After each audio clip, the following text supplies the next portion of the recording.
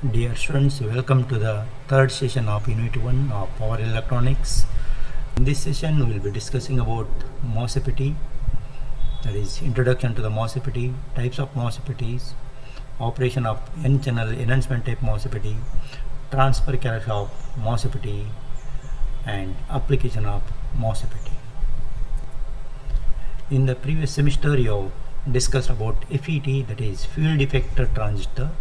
Means in this semiconductor device, to control the output current through the channel, one electric field is created.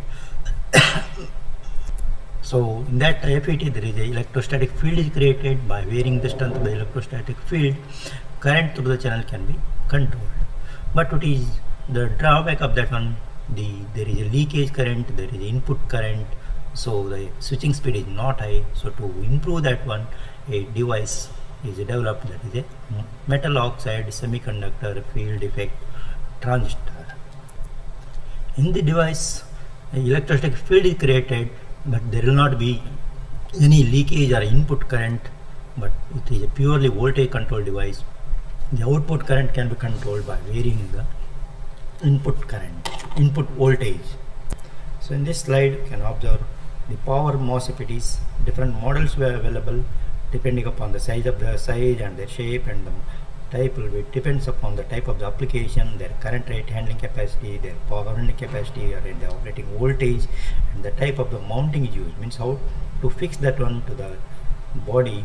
Depending upon that one, the MOSFETs are designed. So in these slides, their fabrications or the models are shown. MOSFETs has three terminals, that is a drain, source, and a gate. The function of source terminal to supply the carriers into the channel, or either it may be holes or electrons, depending upon the type of the MOSFET, it will supply the carriers into the channel. So that is a source terminal. And a drain terminal is nothing but whatever the carriers are coming through the channel will be drained out or collected out. So that terminal is referred as a drain terminal. And the third terminal is a gate. Its function is to control the flow of charges or carriers through the channel. So this MOSFET is a three-terminal device, and this MOSFET is a voltage control device. Means the output current can be controlled by varying the input voltage.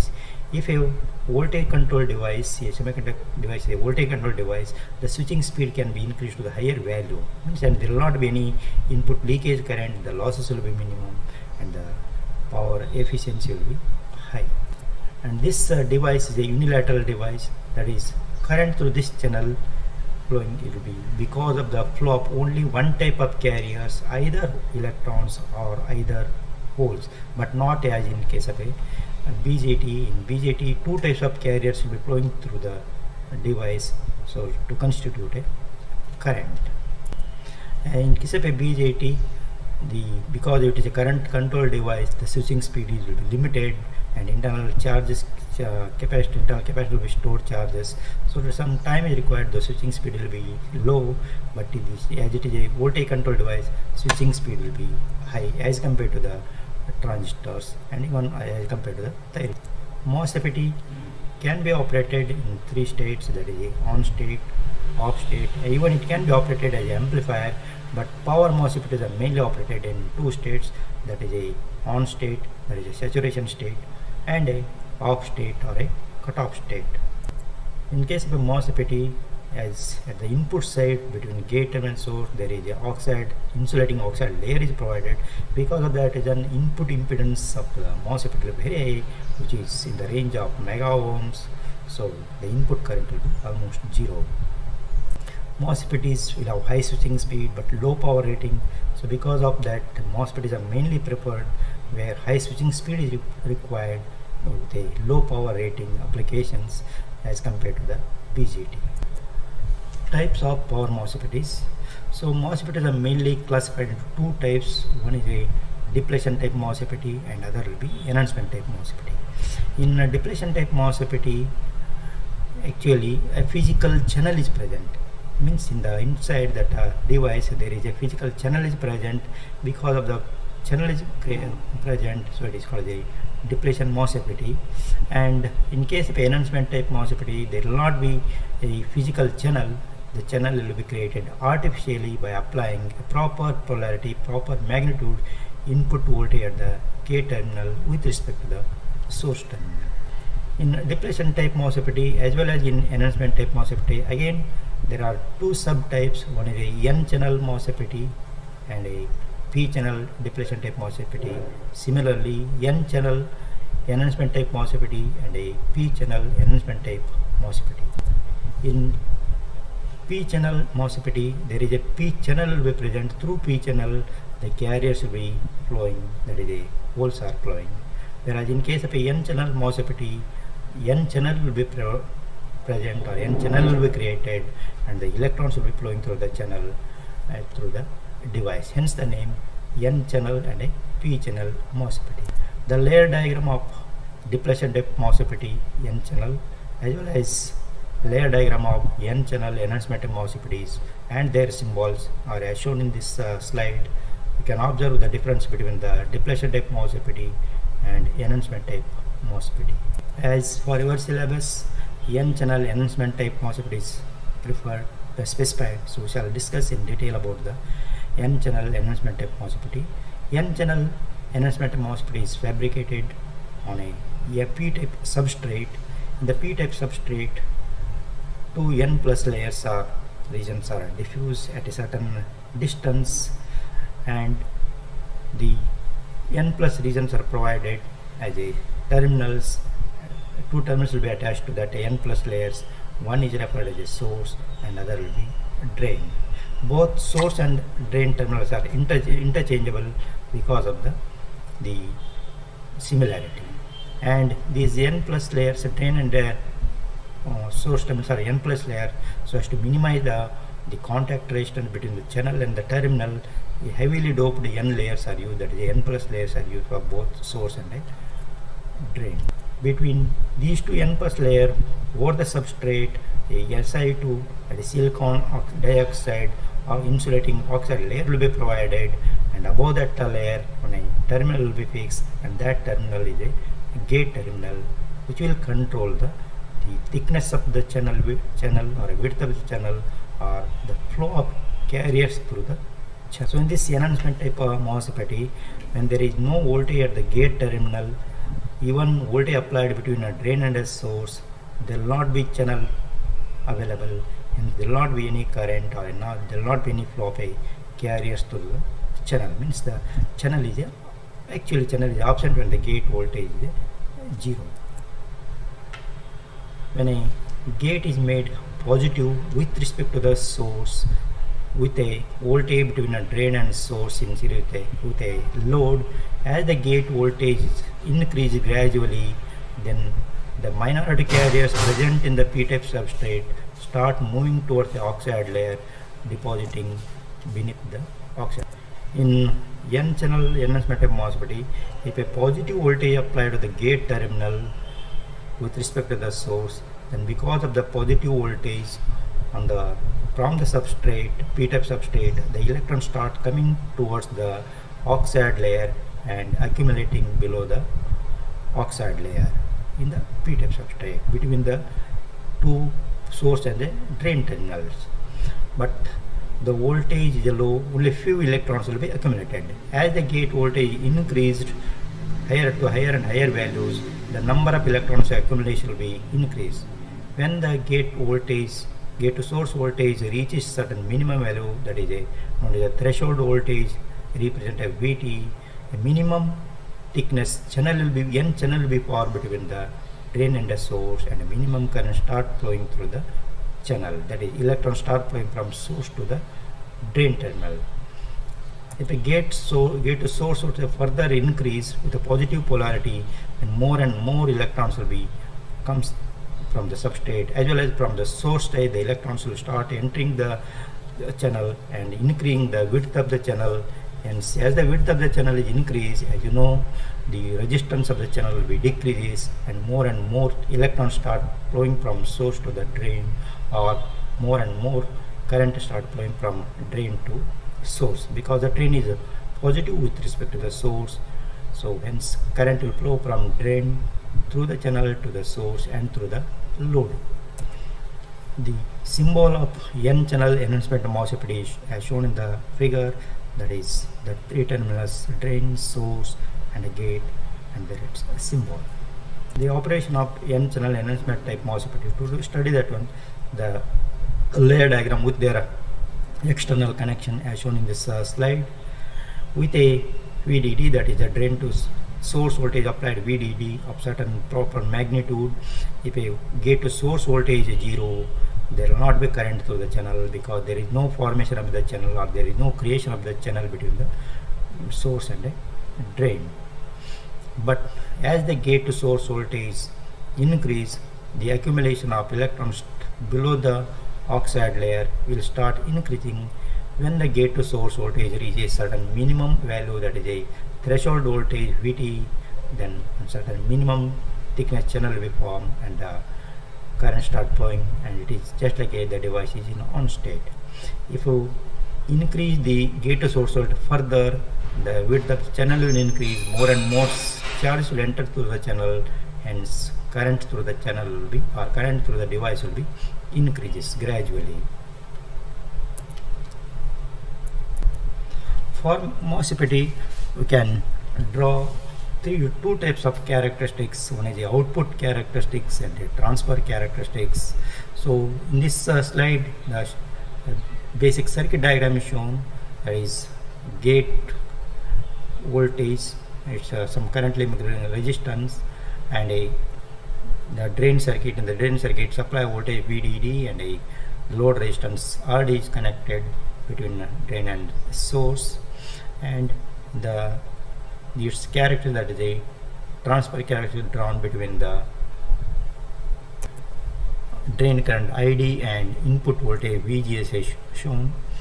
As the gate to source voltage increase continuously up to certain minimum gate to source voltage, there will not be current through the drain, or it will not be load current, or there will not be drain current. When the gate to source voltage reaches a minimum voltage, that is a threshold voltage Vt, then minimum thickness channel is formed and current start flowing through the device. As we increase the gate to source voltage continuously, there is an increase in the drain current gradually. There is a current will increase, that is, the current will increase linearly as shown in the graph. Practically, it is found that the threshold voltage by MOSFET will be around 2 to 3 volts. Till the gate to source voltage reaches 2 to 3 volts, there will not be current through the channel. If the gate to source voltage increase above that value, then there is a current start flowing through the device. In this slide, the output character of a MOSFET is shown. Here, output character means it is nothing but a curve drawn between the output current with respect to the output voltage, that is a drain current versus drain to source voltage. So here, for a fixed voltage of input voltage, that is a gate to source voltage, for a constant gate to source voltage, if you increase the drain to source voltage or a supply voltage VDD is varied, then drain to source voltage will increase, and there is a change in the drain current. Means initially, as the drain to source voltage increases, there is a linear increase in the drain current up to certain magnitude. Thereafter, even drain to source voltage increase, there will not be change in the drain current. It remains quite a constant value. And similarly, such a number of curves can be drawn for a different gate to source voltage, which is more than threshold voltage. We can draw the number of graphs as shown in the slide. So from this graph, it is clear that the device can be, or a MOSFET can be operated in 3 regions. That is, one is a cutoff state, other is the ohmic state, or the saturation state, and there will be active state. In cutoff state, the gate to source voltage is less than threshold voltage, hence there will not be current and the device will be in off state. And if the gate to source voltage is increased above threshold voltage, and if the drain current increase with a VDS, so it is the active state. If the voltage, if the gate to continuously, if the drain to source voltage increase, then current reaches at a constant value, that is a saturation state or a on state as shown in the graph. MOSFETs can be used for different applications. Mainly these are preferred for a low power and high frequency applications as compared to the BJT, because as you know, the switching speed of the MOSFET is higher than the BJT, but power rating or current handling capacity of the MOSFET will be lesser than the BJT. Hence these are mainly preferred for a low power applications where high switching speed is required. The applications of MOSFET are listed in this slide. That is, it can be used for linear power supply. So linear power supply means the output here will not be switching device. The output voltage can be varied linearly by varying a particular parameter. For such application, MOSFET can be used. Even it can be used as a switching power supplies like SMPS, or it can be used in a UPS, that is uninterruptible power supply. It can be used as a static circuit breaker, instead of a electromechanical or electromagnetic breakers. The MOSFET can be used as a static circuit breaker, or it can be used as a static switches instead of a electromechanical switches or electromagnetic switches like relays or such things. These can be used because MOSFETs are compact in size. They can handle large amount of current, and the maintenance will be free. There will not be any noise, sound, all those things. Because of that reason, nowadays in industrial applications, instead of mechanical switches or electromechanical switches or electromagnetic switches, the semiconductor device like MOSFET will be preferred as a static switches device or a static circuit breakers. The MOSFET can be used in inverters, that is to convert DC to AC, means from in a batteries a DC voltage will be available, and that DC voltage can be converted into AC voltage with a desired frequency, or main supply frequency it can be converted, like in a windmills or a solar power systems, where the solar energy will be collected from solar collectors, and which is a DC supply. And for the household appliances or household lighting purpose, usually AC loads will be there, and that DC can be converted to AC and it can be supplied. That is in inverters. Similarly, the MOSFET can be used to convert DC to DC, that is fixed DC can be converted into variable DC, because in most of the industrial appliances or applications, there may be requirement of a variable DC voltage depending upon the operations or depending upon the material or depending upon the performance. So constant DC may be available from the battery or a local DC generator, and that has to be converted into variable DC according to the requirement. So to convert this fixed DC into variable DC, MOSFET can be used, that is in a chopper. This MOSFET can also be used in a motor control systems, like in a DC motor control systems or AC motor control systems.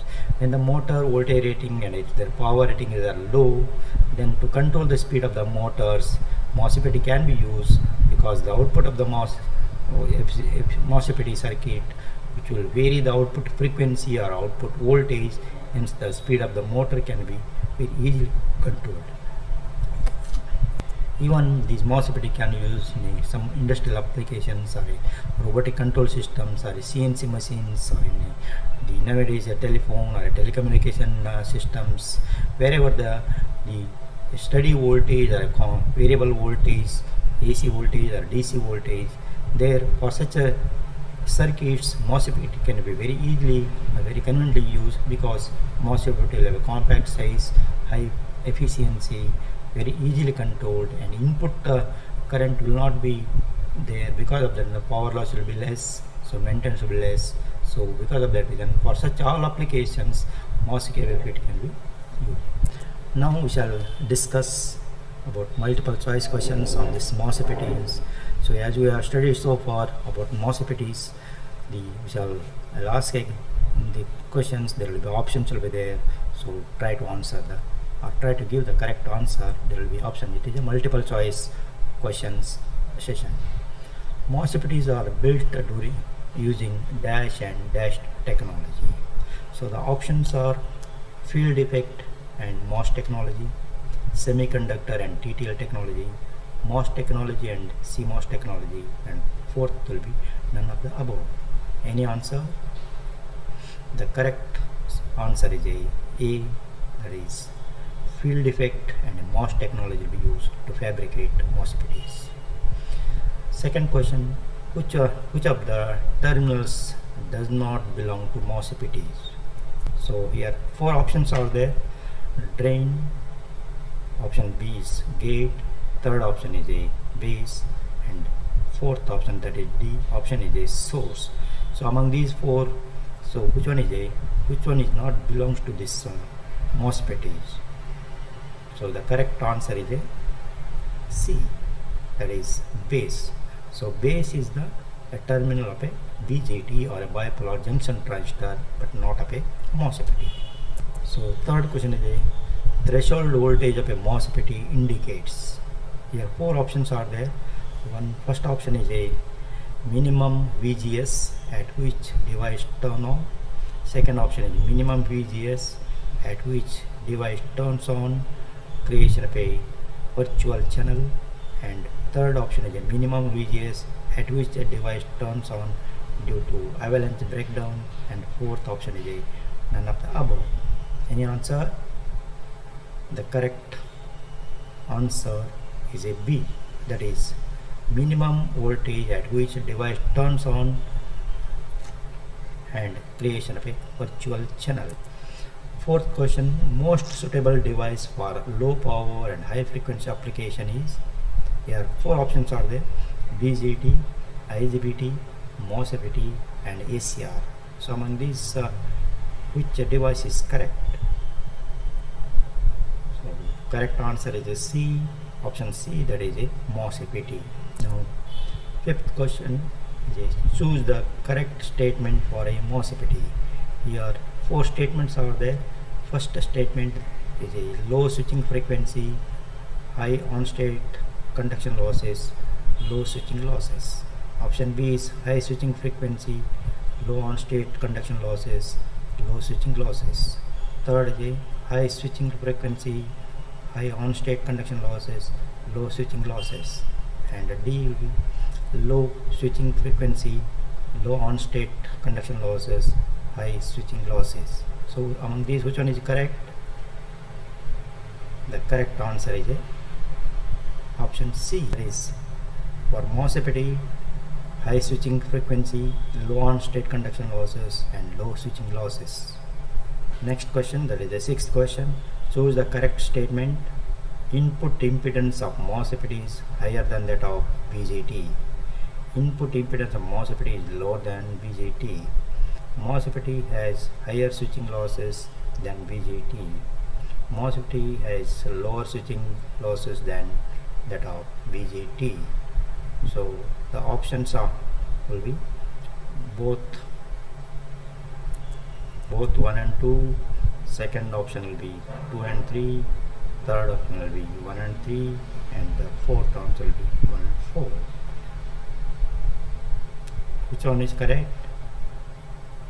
Correct option is a D, that is both 1 and 4.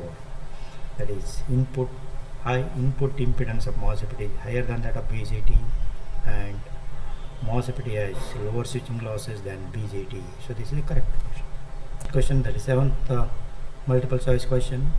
Choose the correct statement. A, MOSFET is a unipolar 3-terminal current control device. Option B, MOSFET is a bipolar 3-terminal current control device. C is MOSFET is a unipolar 3-terminal voltage control device.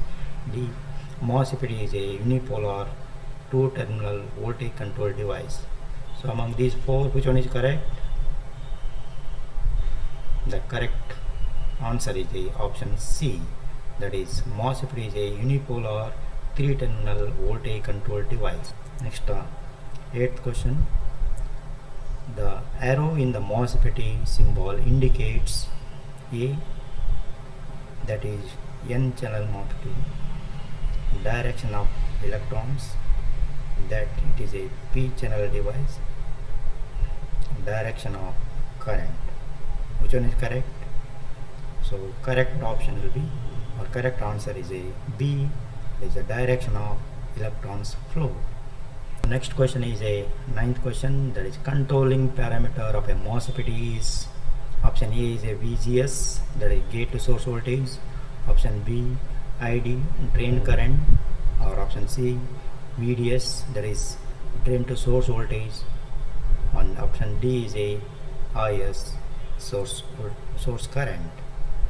Yes, which one is correct? The correct answer is option A, that is VGS. So that is gate to source voltage will control the MOSFET operation, or the output current of a MOSFET is controlled by input gate to source voltage. Now 10th question is a transfer characteristics is a plot of option A ID versus VDS, B IS versus VGS, C ID versus VGS, D VDS versus VGS. So which one is correct? The correct option is a C, that is ID versus VGS. That is a transfer characteristic of a MOSFET is a curve drawn between drain current or output current and a gate to source voltage, that is a input voltage. Because as you know, in case of a MOSFET, the output current is controlled by input voltage. So that characteristic is not the transfer characteristics. Yes, now we come to the end of this session, that is MOSFET session, third session. If you have any doubts, you can ask questions about regarding the MOSFETs or even about the previous sessions. So I'll try to give the proper answer to you. Okay, thank you. Shall meet in the next session. Thank you, Vanada.